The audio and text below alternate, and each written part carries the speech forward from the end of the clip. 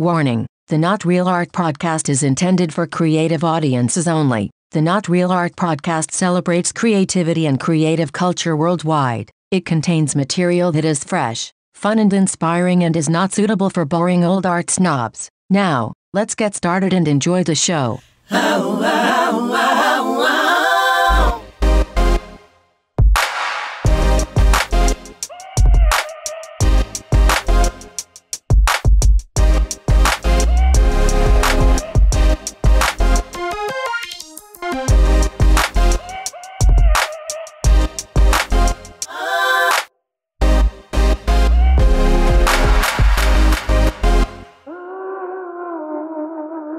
Greetings and salutations, my creative brothers and sisters, and welcome to the Not Real Art podcast, where we celebrate creative culture and the artists who make it. I'm your host, Erin Yoshi, and today we have the esteemed Brett Cook. Brett Cook is an interdisciplinary artist and educator who uses storytelling to distill complex ideas and creative practices to transform outer and inner worlds of being. He's taught at all academic levels in a variety of subjects and published in academic journals, including the Maryland Institute College of the Arts and Harvard University. In 2016, he illustrated Clouds in a Teacup with Thich Nhat Hanh, the legendary Buddhist monk and peace activist. In 2017, he was the Director of Social Practice and Pedagogy at San Francisco State University Health and Equity Institute and a visiting professor at the Community Arts, Social Practice, and Diversity Studies at the California College for the Arts. Today, he's working on institutional transformation with Yerba Buena Center for the Arts. Brett is a powerful creator and a thought leader. So without further ado, let's get into the episode.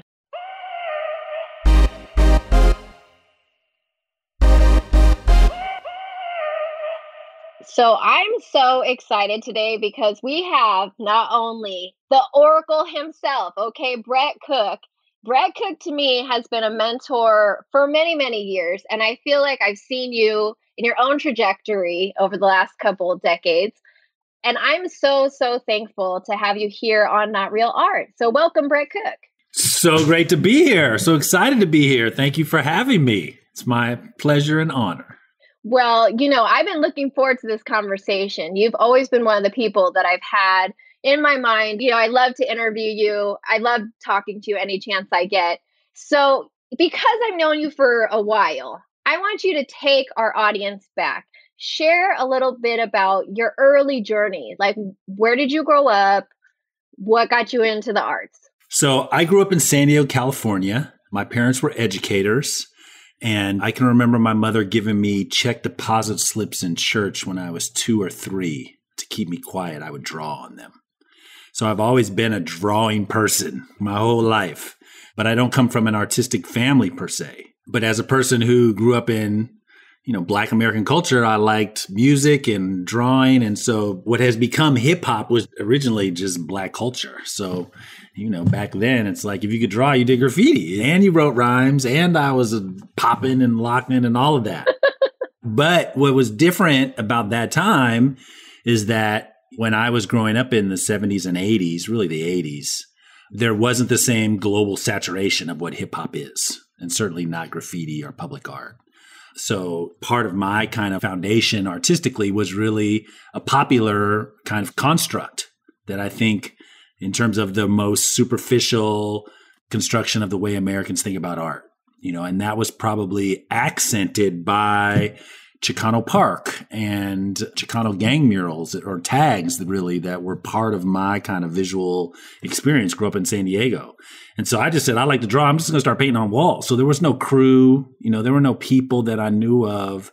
I just started writing, just doing characters in San Diego in the middle of the night, getting cans from Kmart. And then eventually started to see there were some people in San Diego who started writing, but I didn't really know them. And then there was a guy, Fizz, who I later met, who had actually moved to San Diego to go to the Navy from New York. And he started doing throw-ups when I was a junior in high school. And I saw these big Fizz throw-ups. And I was like, that's graffiti. Like, he's doing what I'm doing. Like, I need to find him. But I never found him. And then when I actually moved to Berkeley to study zoology. Really? I didn't know that. Oh, yeah. So Berkeley was number 1 in the nation for zoology. I was a child prodigy as a kid. So while I was drawing, I was also this kind of science prodigy. And I went to Berkeley because they were number one in the nation in zoology, and they had basketball and lacrosse. And I wanted to play basketball and lacrosse. And so that's how I made it to Berkeley. I didn't know it's social justice history per se. I mean, I had spent a lot of time. My father was from the Bay Area, so I knew it. But I didn't know its kind of social significance as an institution very much. And conveniently, when I moved there, I brought the passion that I had in San Diego of just putting stuff on walls, but it was at the beginning of the golden age of graffiti in the Bay. So as I started writing there as a freshman in college, all of the people that are thought of as the OGs of Berkeley were literally just starting to write too. And so we were painting, and I remember being in college doing pieces in the junior high school just because that's where everyone wrote at Washington Junior High or whatever, those were these kind of locusts. And even some of the people weren't in college, they were in high school, or the few of us like Barry McGee or whatever that were in college, we were still so young. But it was at a time that was emerging. And so the more conventional aspects of tagging and crews and, became really personal. And I'm at Berkeley, so I'm studying art history and African-American history and sociology and philosophy and all these other things that were also starting to really modify, which was already in a kind of an original creation myth for my relationship to art. And do you mind sharing? And you don't have to if you can't, but what did you used to write? I used to write Disney. Well, first I started writing Mouse.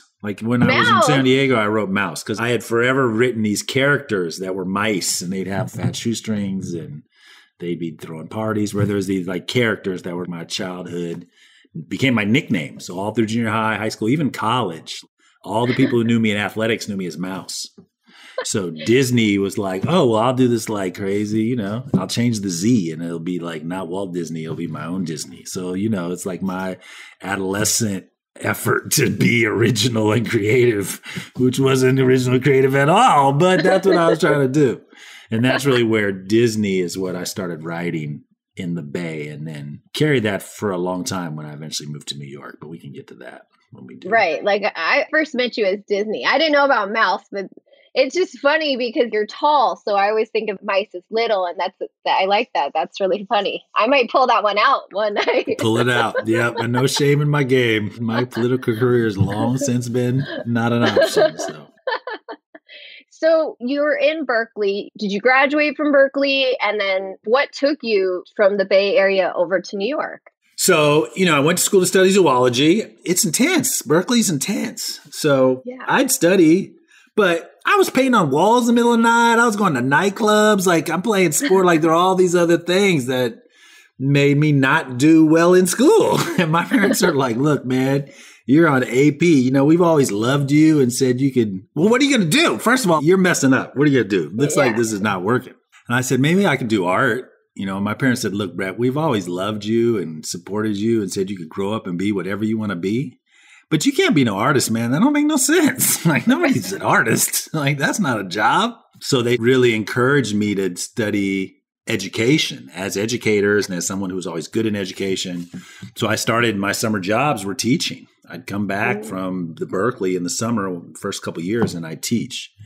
And so I eventually got 2 degrees. And that was another thing that eventually informed, I think, my trajectory is that I was studying soc and anthro and all these other kind of socially considerate disciplines, not just craft and art history. So I think that informed practically my life, and that I was always teaching as a way to kind of support my art practice. And then eventually I just said, I came to the realization as a kind of emergent, ambitious young artist in the Bay that artists are as dynamic as their experiences.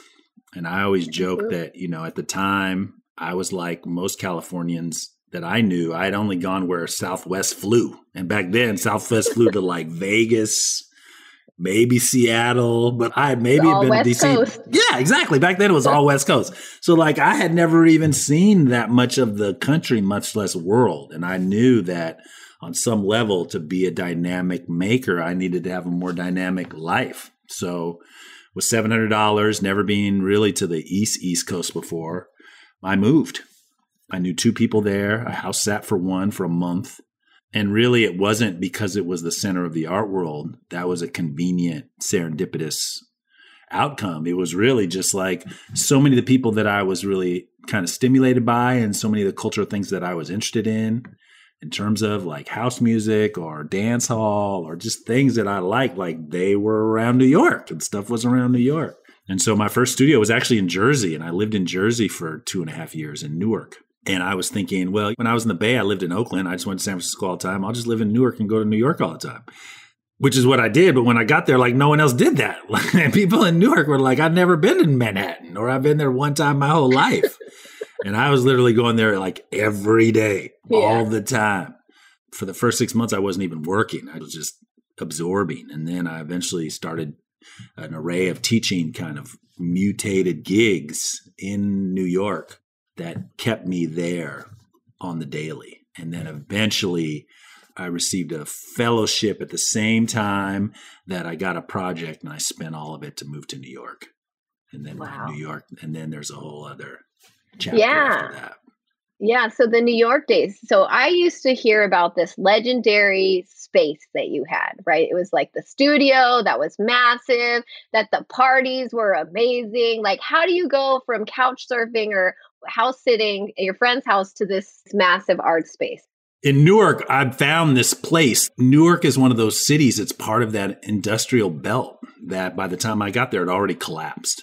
So there were literally blocks of these giant factories that were empty. And there's a whole array of, Willie Cole is probably the most famous, but there are a bunch of relatively successful artists whose practice came out of taking stuff from those abandoned places. And so I lived in the same building with Willie and two other artists, Kevin Sampson. But I mean, it was like a 6-floor block. We would never see each other. So I had thousands of square feet. And we could walk into the empty spaces and it's abandoned. So after 2 years, they literally abandoned it. People were breaking in while I'm living there. I spent a winter with no heat there. Broke. People stealing the copper. And I got one gig and cashed that in to move to New York. And it was the same time that I got a Studio Museum of Harlem residency. So I had basically built up a very successful career in the Bay before I moved. I was this young lion. I was showing extensively. I was curating. I was in all these different tiers of the pond. And then I basically started over as a nobody. And it took a couple of years, but a lot of that literacy then I just kind of turned over directly and indirectly and eventually rebuilt myself. And even at the time that I moved, so I got this gig and found this place in Harlem. I had curators or people I was working with. They're like, don't move to Harlem. Curators aren't going to come see you there. No one wants to go to Harlem. And I was like, I'm not actually moving to Harlem for the art world. I'm moving there for me. Like I'm moving because that's a dynamic place and an interesting place. And I found a 5,000 square foot space that was raw. And I had a friend from California who lived in New York now, who was an architect. And so, you know what they say about, or at least this is what I say now, things cost twice as much and they take twice as long. So what I imagined was going to be this space I developed and I had a cushion to live in ended up being this thing that the day it got done, I was broke, but I had freaked out this amazing place. And so for 8.5 years, I basically hustled to sustain an apartment and this 5,000 square foot space in Harlem that was more than a mortgage on most houses. But at the same time became this, in addition to my personality and interests, became this place where I had events and hosted showings and just threw parties. And it was concurrent to other people of that time in New York being so vibrant and creative. And then Harlem starting to change. So when Thelma Golden and a new kind of leadership came to the Studio Museum was at the same time that Julie Murtu and Sanford Biggers and all these people were moving to Harlem, but it still hadn't been found. And so all the talk of the new Harlem really came to me, so when CBS or the New York Times want to talk about the new Harlem, like I was one of those voices. And so that was part of what sustained the practice, but it wasn't lucrative. It was always someone told me early on, like, that's why they call it fame and fortune. Like they're not, they don't happen necessarily at the same time. Like you could be super famous and broke, which I was straight broke all the time to pay my rent behind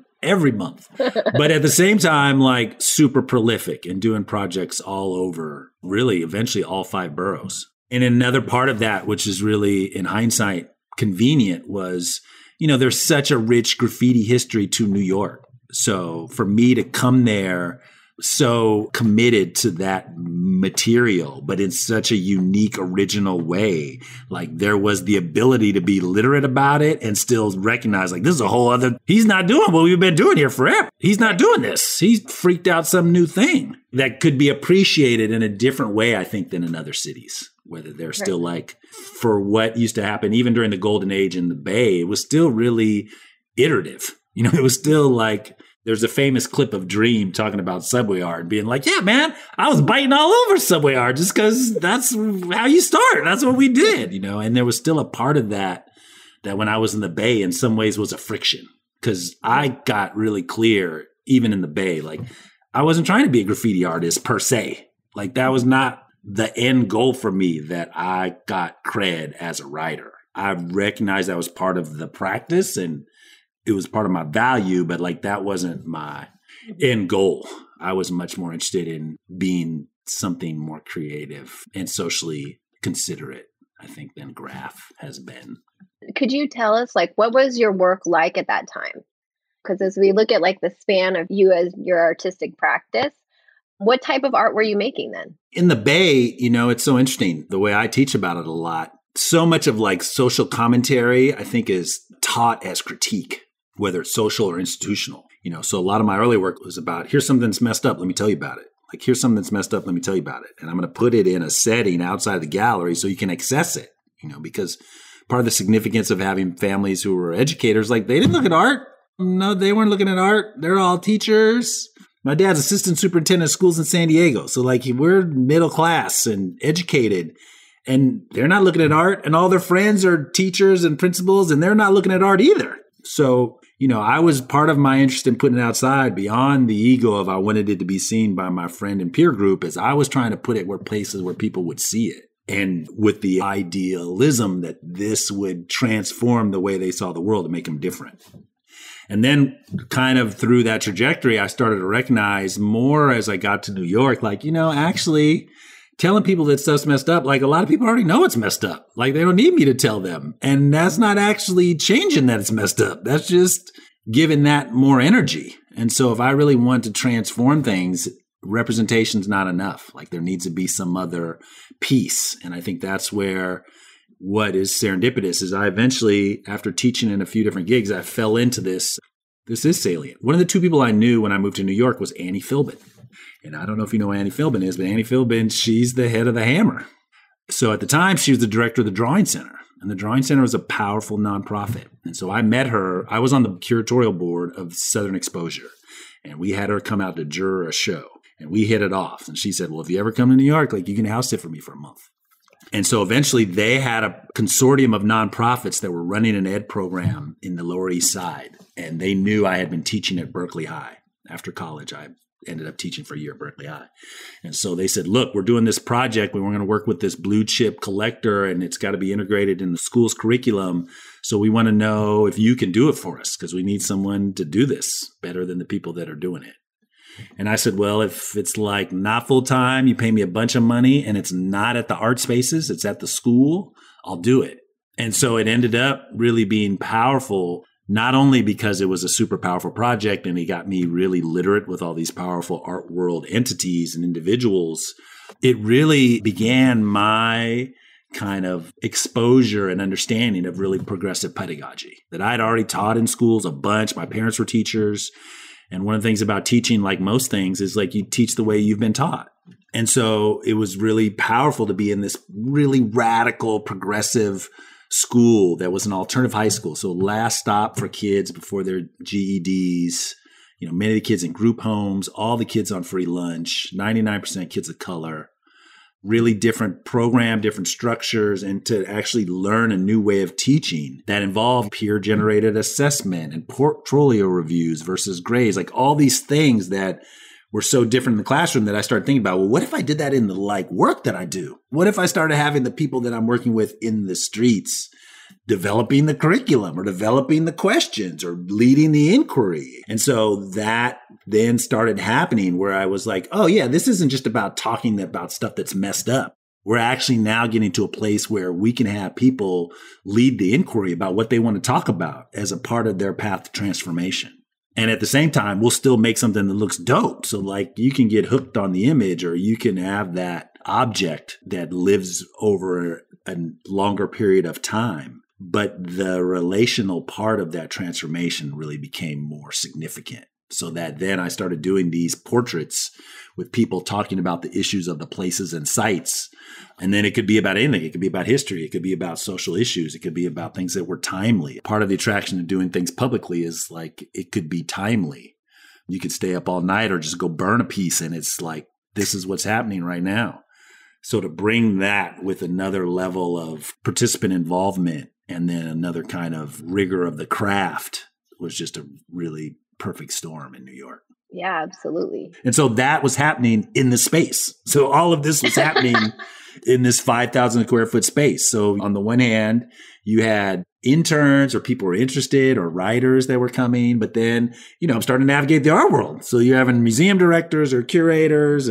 But at the same time, like I said, Sanford and Julie and all these people are like, those are my neighbors. Those are the people that are hanging out with me, that are coming to these parties. The Greg Tates and the Nari Ward, like all of these giants of creative practice were at that time in different stages of their careers, and not just visual art. Like they're musicians and all of these different creative dancers, like all of these different young creatives kind of connected through these things that I was doing at my space.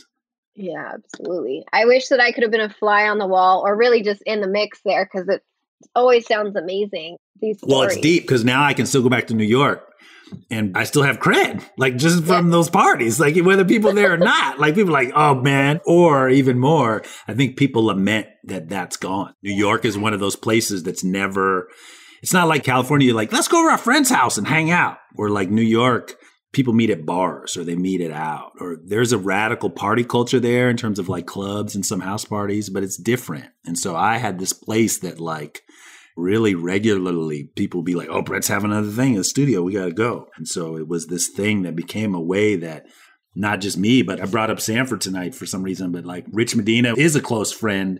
And like tonight on his Twitch stream, he's going to talk to Sanford about his new installation at the Kennedy Center. But it's in the like press that like they met at Brett's house. Like they met through Brett. Like I'm having Sanford on. I met him with Brett. So it was like not just about me. It was like that became a place for all these other kind of social networks to be constructed that gave it its value. Right. As well as the community gathering space, which is amazing. Yeah. And the brownies, of course. Everybody's going to come for that. You kind of touched a little bit on your community process, and I feel like nobody does it like you do. I've been a little bit participatory in some of your ways, and I see where everybody on the block, everybody knows your name, they know your face. It's not just you show up, you do your art, and you're out. And I feel like that's so common today, where people say that they have a community process, but it's really just, they're just kind of in and out, quick workshop and out. And you don't do that. You really get to know people and build and take your time to do it. Can you walk us a little bit through your community process? Yeah. I mean, I would say that I think it's evolved. I think, as you suggested, part of that was initially catalyzed by my role as an educator. And I was thinking of the ways that, like a peer review process in a classroom setting, you'd have people come up with questions and then they review it together. And so I started using that initially with groups of people that I was doing projects with. And I started to recognize that in a lot of ways, there's really powerful transformation in those relationships that are not evident in the object, but are part of the art that I wanted to make. So it became about then a much more a conceptual art. It's really conceptualizing these new methodologies to have people be in relation and transform. So it started as this thing like, yeah, we're going to have you come up with questions. I'm going to interview you with the questions in your neighborhood and then mount you with transcriptions from your interview in the work so that everyone can see it, or literally the whole transcribed interview of our hour and a half talk, or videos or audio, so that it really became a magnification of their voice. Because if you think about the history of Western art, the model almost never has a voice. So you see Gauguin paint those naked ladies, or you see Andre Serrano take a picture of a Klansman, or whatever it is, you're still seeing that mitigated through the filter of the artist. And so, part of the radicality of my work early was I'm actually just going to use this as a vehicle to magnify your voice. You already have one, but what does it mean to magnify it specifically to the place where you're going to be installed? But then from there, like I said, I started to recognize all these other ways to have more people engaged in that process. So what does it mean then versus like a traditional mural dedication? What if that's like another celebration? Or what if that's some other kind of event? Or what if all of this is a part of collecting data for some other thing that we want to address that's a need for this community? Or what if all of this is another way of doing assessment for something around preterm birth, whatever the condition may be, So I think for me, it's become a whole nother part of my practice that in many ways, the art is just making that learning visible. That whatever the products are being made are increasingly just documenting elements of that transformation that are happening in the relationship, and I think for me, that's the part I think that's, at least I'm more interested in now, that I think earlier I had this idealistic notion that representation in public space would really cause radical social change. And there are many paths, and in some ways it has. And it's a superficial illustration of much more sophisticated challenges and conditions. And so maybe because of my background in teaching, I just want to be more hands-on in that. Like I see the ability to have a different kind of change by really being in relation to people and having people be in relation to each other. And so, even within my process where initially it's like, oh, I'm going to work with 10 people that I like and we share the same values and we'll make this thing together. It's expanded to be like, well, how do I really intentionally get a bunch of people who are not the same? How does this become the mechanism for them to then see each other in ways that they didn't before, or find new ways to address conflict or challenges under this making things together or making art objects as the vehicle to do that in.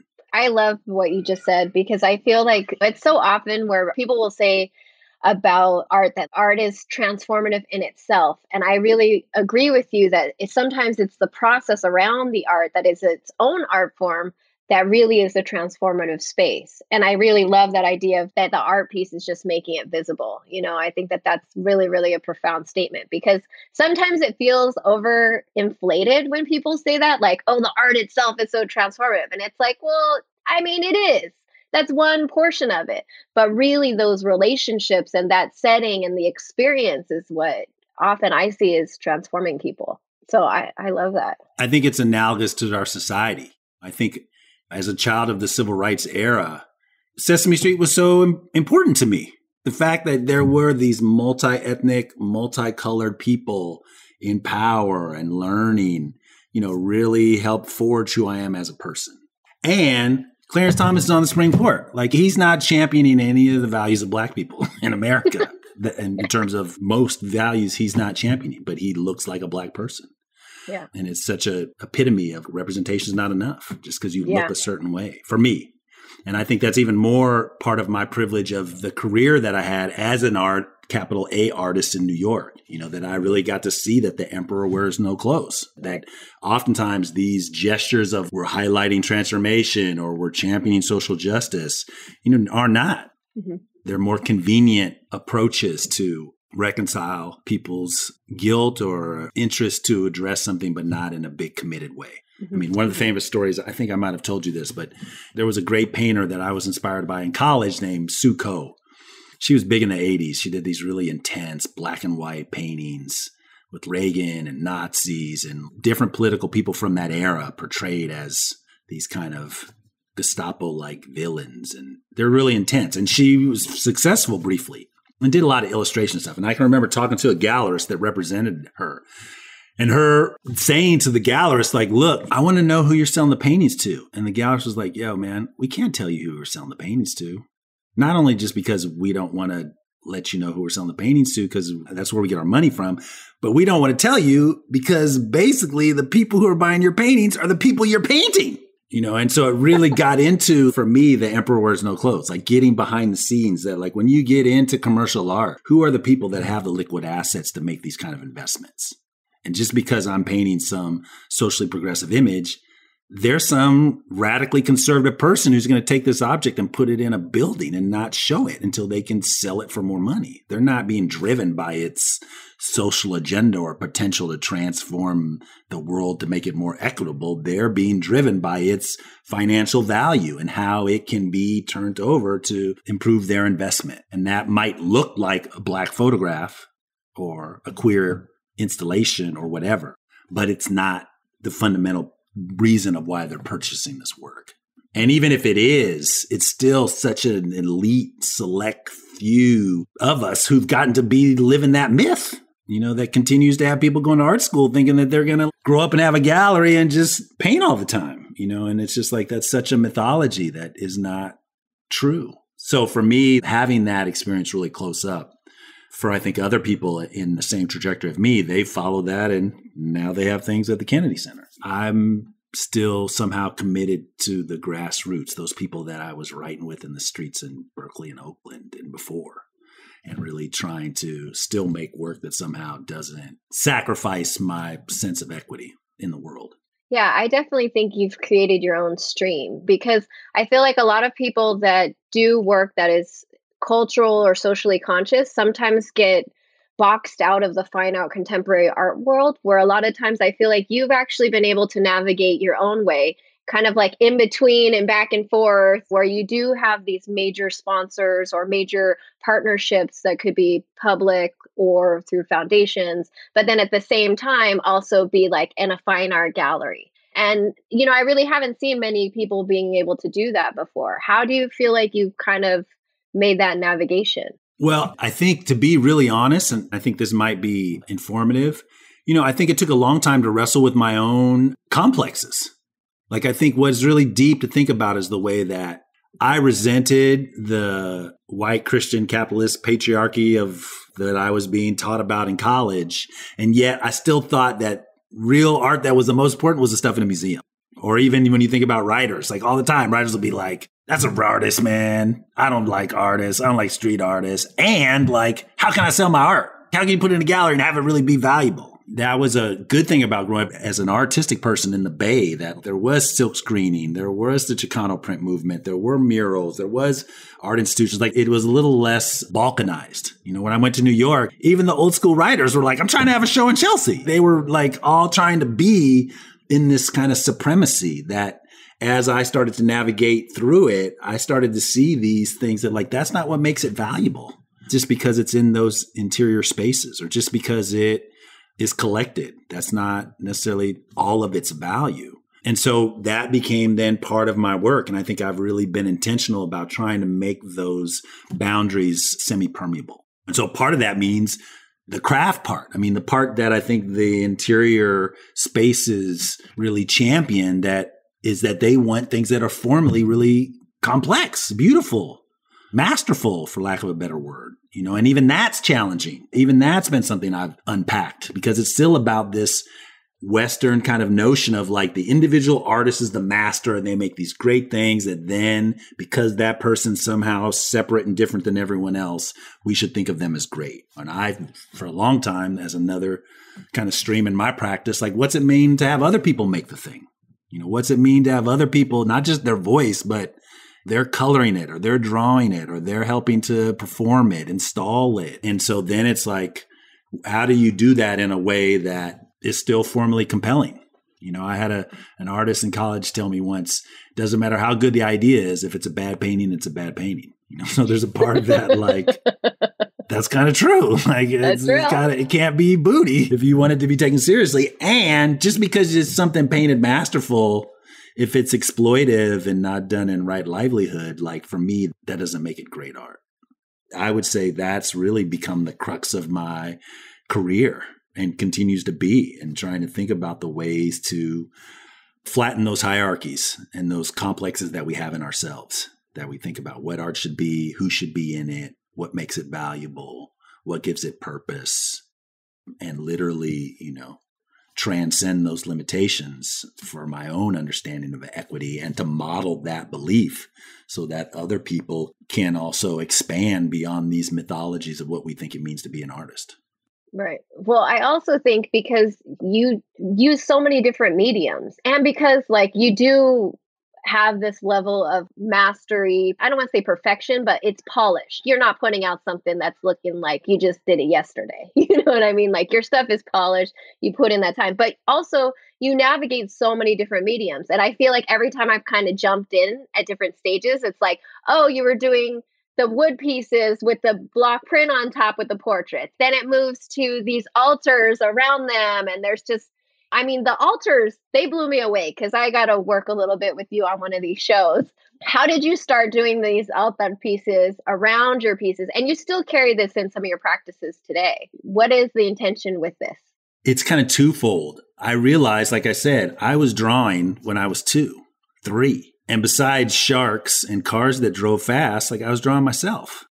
And I can remember realizing when I moved to New York, like seeing other artists and looking at their figurative drawings, even their sketching, and being able to see them in the sketch. Just see their literal silhouette in the way that they drew someone else, you know? So I think that practice of drawing myself had always been a thing. But it was actually in Newark when I'm doing all these like social commentary paintings and I'm busy. Like I'm showing and getting out there and hustling and people are taking interest in my work. And there was a woman I knew who's in our world and she's like, yeah, this is all great, but like, this ain't you. Like, where are you? What's the part about, yeah, you're talking about Rwanda or Haiti or whatever, but like, where are you in this? You know, and I think it's again, that kind of tension, like so much of Western art really hinges on that self-absorbed mastery piece. And so part of me getting to the self-portrait, that was a part of getting to those altars, was like, yeah, so much of Western gallery practice is about the individual. It just is. Richard Serra has a show. You don't even know what's going to be in there. You're going to see the show because Richard Serra is having a show. It's like so self-absorbed that way. And for me, part of the wrinkle was I was aspiring to make these really personal projects so that when people looked at it, they also saw themselves. The objects or the narratives or the stories became this way that I was actually trying to find ways to have the audience be more engaged in the representation. A lot of times the representation I felt was so distant that if it was about a sociological analysis or intervention, it just was so culturally removed from the viewer, they wouldn't be able to get it. So doing things personal, like people would say, I had that toy, I remember. And so it eventually, inevitably, really made them reflect on themselves in relation to issues of masculinity or race or whatever it was that was part of the portrait. And I think in the light of this conversation, it's been one of the more tougher, semi-permeable boundaries, I think, to break, you know, in the sense that those first pieces were pretty critically acclaimed, but not widely collected. The things that where I was collected were other things I was making, drawings, other pieces.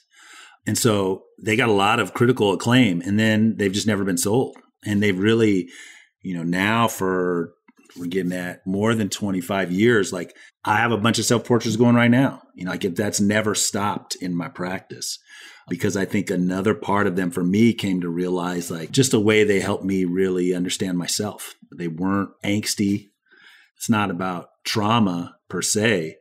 But I have had the benefit, which not all of us as humans do, of having really decades to think deeply about my relationship to people and to the world. And you do through these self-portraits that consequently, I think, have impacted the way that I relate in the community work that I do, how I identify as a person, how I feel my comfort as a person. And so that they conceptually have helped me in the community work that I do. And then to go back to the other point, they were aspiring to operate in that really highest level of formal expectation in a way that if you have kids working on a mural who never studied painting, it's not about making a modernist thing. That's not what you're trying to make for their school or even whoever it is. You know, so many muralists, they're not necessarily all classically trained. So it's like that for me, I was always trying to like carry all of that. So there weren't these, I think the positive way to spin it is so that it can operate in all of these different values. You know, I think the more negative analysis would be, I didn't want to make it easy for people to marginalize. Like, oh, this is the street art. This is graffiti. Whereas like a graffiti artist, like that's dope. But for someone in the art world, like a 16 by 16 foot painting in a gallery is a painting. A 16 by 16 foot painting outside is a mural. Like it's not art in the same way. Yeah. It doesn't go in white box. Yeah. And part of what I knew early on is when people were giving me a hard time in college because I was spray painting. I knew that was related to race and class. I knew that this was, whether intentional or unintentional, it was about these hierarchies and these complexes that were part of what I was really being inculcated by, really learning and studying in college. And so I think part of addressing white supremacy for me has been like that dismantling, that flattening, that demystification of this, like some individual that has their privilege and just because of their mastery, they get to do whatever they want. To me, that's not appropriate. So I don't want to emulate that just so that I can be successful. Right. Because then in other ways, it's like you're not successful because you're not being true to yourself. Yeah. Well, and I think it's taken a couple episodes. It's taken a lifetime of challenges to really, what do they say? Steel forges steel, like really be pushed to what degree am I going to stay committed to that as a belief? And I think for me, it's what I was trying to say about the self-portraits. It came to recognizing not the external value that made it important, but really what it was doing to me as an individual. That's another deep tension, whether it's a graph writer or a street artist or a commercial artist. Like early on, so much of my value was going to be based on how was that thing received? Did it not get buffed? Did it get a review? I had this huge show, and was someone going to write about it? Are people going to come? And I think I had to, through my practice, realize like there are all these things in the practice that are transformative for me as an individual that make it valuable. That's really such an important part of why I've chose to be an artist. And it's nice to have these other external impacts. But ultimately, I've just become more trustworthy in what it's done for me as a parent and a partner and as a person. I want to touch on this series that you've done, and I feel like it's kind of transcended in multiple works of yours, but when you started doing work around healing, could you tell us a little bit about that series, your healing series, and also just even the illustrations that you did with Thich Nhat Hanh? Well, it's related to this conversation.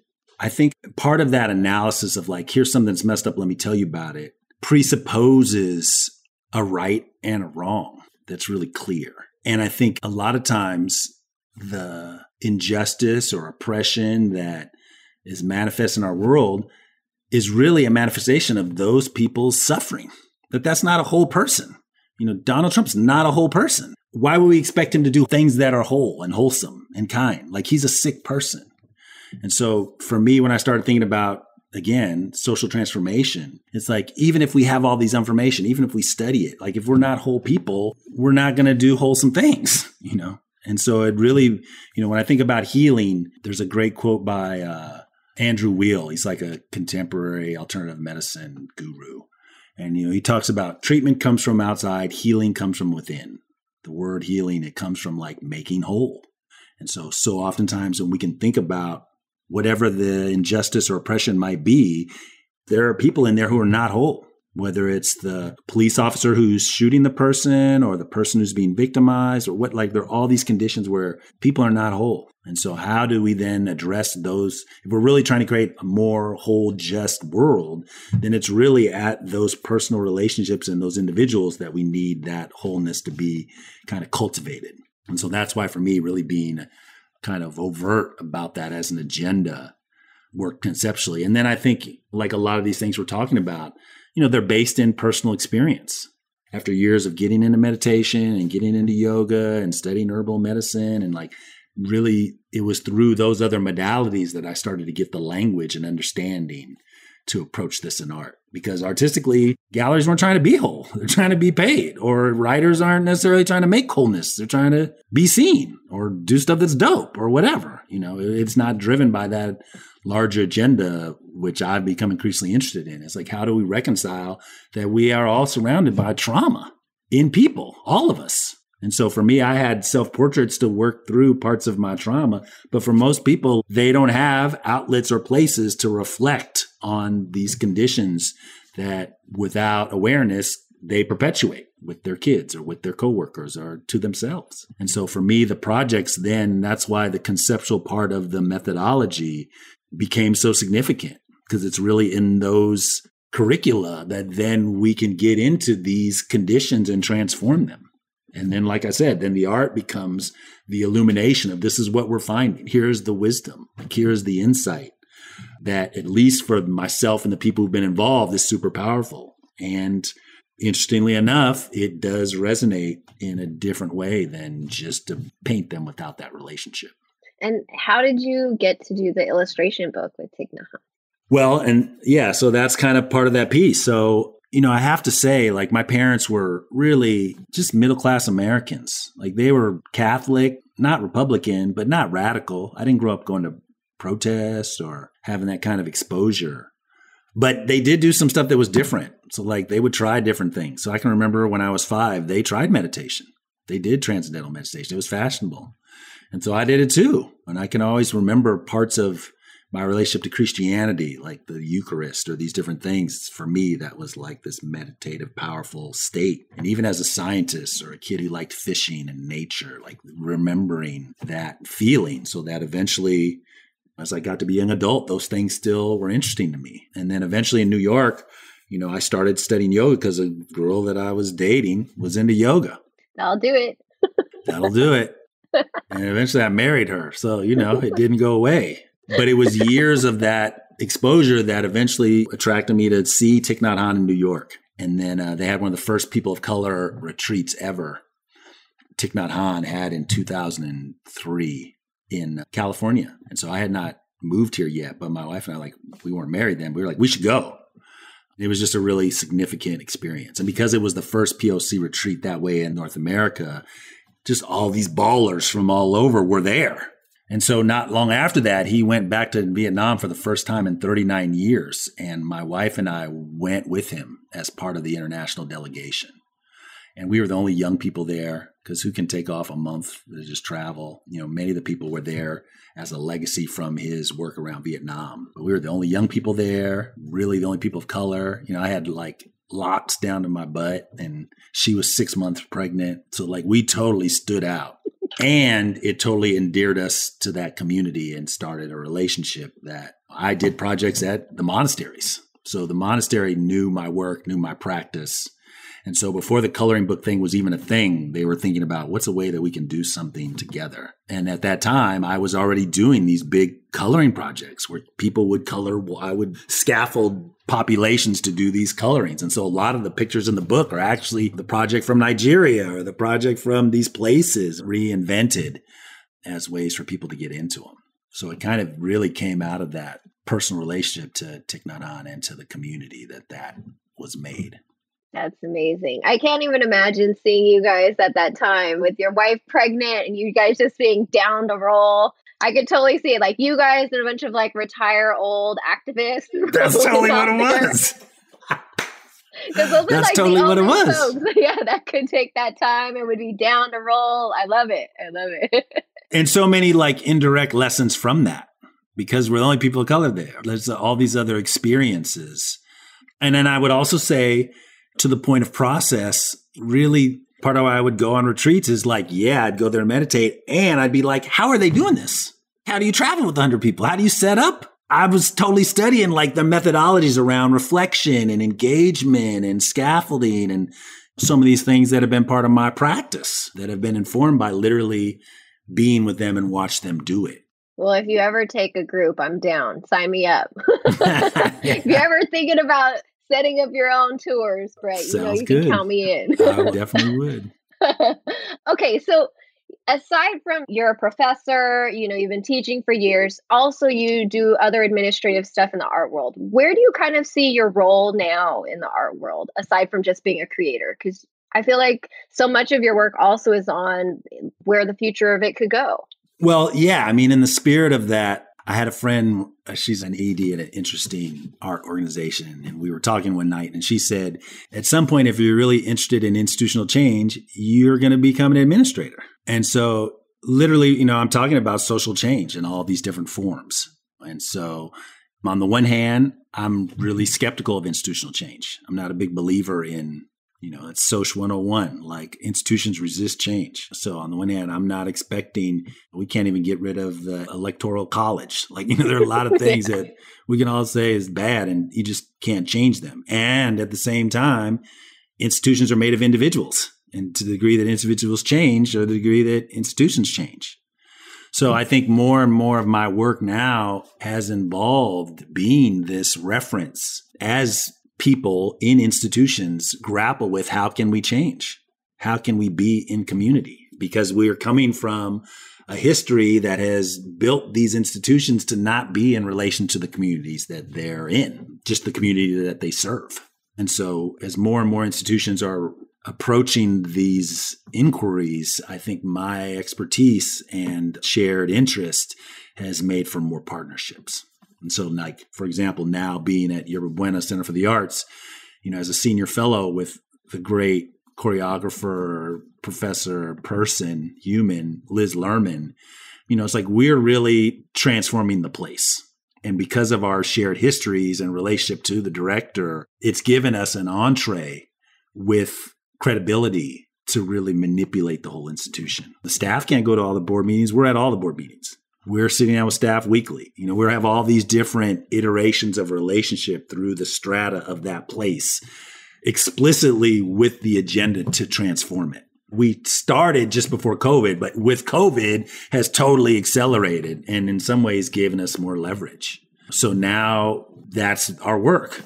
We're thinking about processes and workshops. And as the institution starts to reopen, we're literally working throughout the staff as well as the audiences outside of the white cube to reinvent the ways that they're in relation.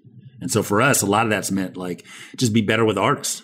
Like let's really start with like most institutions don't treat artists well or don't advocate for them well or don't have healthy relationships or their actions don't align with their intentions. They're like, yeah, we want to support artists, but we're not going to give you no money. We're going to want you to do this thing for free. And then when our programming window is over, we're never going to talk to you again, which is like, how is that aligned with building a healthy community or relationship? It's exploitive. Yeah. It's like a fling, it's like you can't say that you're in a long-term relationship when you're really just having a fling. And it's not with benefits. It's not even a fling. It's like a service oftentimes. And because of the unfortunate role that art has played in our society, it's not validated, particularly financially, So there are all these unsaid expectations that are exploitive and, in my opinion, reinforce these hierarchies that have been increasingly what I'm trying to deconstruct and flatten, about where art matters and who matters because of what they make and where should it be seen. So increasingly being in these roles for me is really powerful. It is radically different than the Western notion of what art should be. It is different than like, yeah, this is my piece on the wall. I'm going to sign it and you all are going to know I did it and I'm going to put it on Instagram and even more people are know. Like no one knows what we're talking about at the board. That's not Instagrammable. Yeah, it's not. And it's so powerful, to think that there are 30 artists who are being scaffolded financially, institutionally, in social networks, in part because Liz and I have been the catalyst for that, is just so radical because they're still making work. There's still 30 more super high-powered, creative people generating representation, generating relationships, all this stuff, but they're being nurtured in part because of our advocacy. And so for me, it's more anonymous, but it's also in some ways just more another way to be transformative. Absolutely. Well, Brett, honestly, I can talk to you all day. And I really wish sometimes I'm like, I wish these could go on for like hours and, we could bring some brownies in, all that fun stuff. But, I want to respect your time. What are you working on right now and how do people find you? I have a new website coming soon. So brett-cook.com. It's not out yet, but it's coming. Facebook, Instagram, Brett Cook Studio. Really, yeah, the Yerba Buena project's really amazing. I mean, I think it's the first week of August, we're going to start doing some things more specifically with the staff that are a little bit more public. And then I'd say probably in a year, there'll be some giant thing that features Liz and I per se. But I also think that a lot more of the things I'm doing, are really scaffolds to other people's success to the degree that they're seen or not seen. As long as they support other people in that work, I feel successful. Yeah, absolutely, Brett. I feel like I know that, your influence has had such a catalytic impact on me as an individual and as me as a creative. So I can't even imagine how this is also going to affect so many other artists along the way. I feel like a whole other part of your resume could be like mentor, and then you could have like the list of all of us that have like come under your wings that you've like sheltered and scolded and molded and checked along the way in such a powerful way. I feel like you always drop the gems. That's why I call you the Oracle. Every time I come to see you, you tell me the things I need, and then you push me out the door and I'm ready to go. And so forever, always thankful for you as yourself, as the creative that you are, and really what you do for us that come behind you. So thank you so much. I'm just so touched by that. Such a great compliment. So honored to be associated with you in any way that I am. I always love speaking with you. Thank you so much, Brett, for being here with us today. Always a pleasure. And y'all, check out Brett Cook. Follow him on Instagram, on socials. Check out his new website when it drops, and look for something big at Yerba Buena. Hey there. Thanks for tuning in. Please be sure to like this episode, write a review, and share with your friends on social. And if you haven't already done so, please press the subscribe button and follow us on Instagram at Not Real Art World.